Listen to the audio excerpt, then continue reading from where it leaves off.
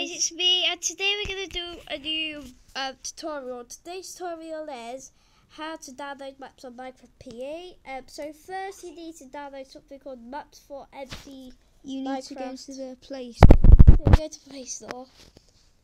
You need to type put in in Minecraft PE maps.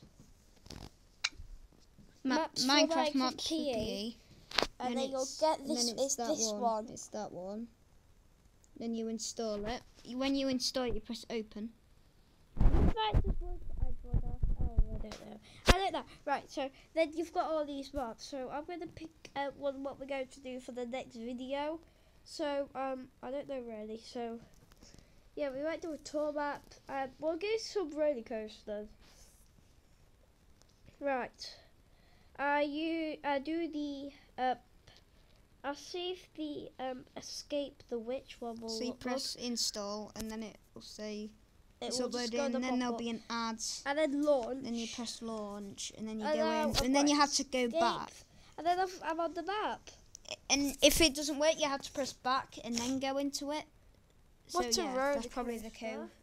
That's probably the case. It's down there. So yeah, that's how to install maps for Minecraft PE. Thank you for borrowing that. Thank you for letting us video your tablet, George. All right. This does And we'll not see you work. all later.